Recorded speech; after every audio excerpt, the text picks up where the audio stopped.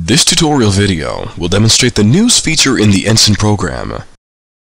The Ensign program can collect and display live news stories. News stories help traders respond to changes in the marketplace. News stories contain market reports and company information to help you make informed trading decisions. You must either have eSignal or DTN as a data source to receive the news stories in the Ensign program. To open the news window, click the News button on the main ribbon. This will open the News Stories window. The News window is used to display the live incoming news stories in real time. The News window contains a directory of news vendors, topics, and news story titles. The left side of the news window contains news vendors. The right side of the window contains news story titles.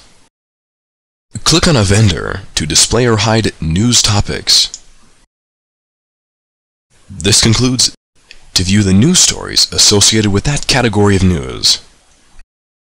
Click on a news story title to view and display that news story.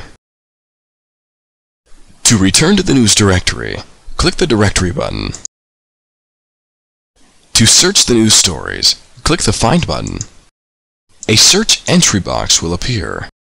Here you can enter in the words that you wish to have news stories displayed with. For example, we will search for the news stories. This concludes oil.